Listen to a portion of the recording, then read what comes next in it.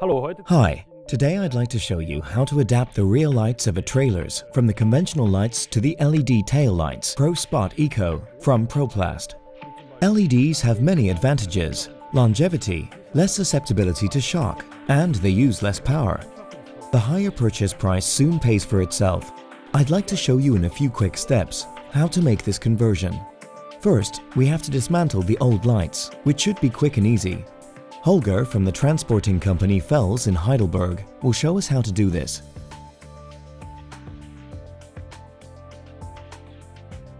The mounting of the light requires the 7-pole connector, a distributing cable, and an LED control gear. Firstly, mount the LED control gear on the vehicle. In the next step, establish the connection between the control gear and the vehicle.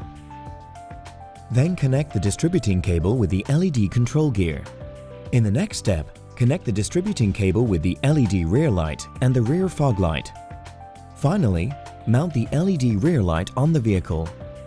As LED rear lights are considerably less powerful, they are very economical to run in comparison to conventional lights.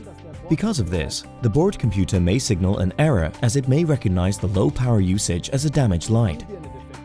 Naturally, Proplast have realized this and offer a variety of LED controlling gears. The rear lights have been mounted properly and are working. It's that simple. The new LED light looks great, is more economical, and ensures greater road safety. Thanks for watching and stay tuned.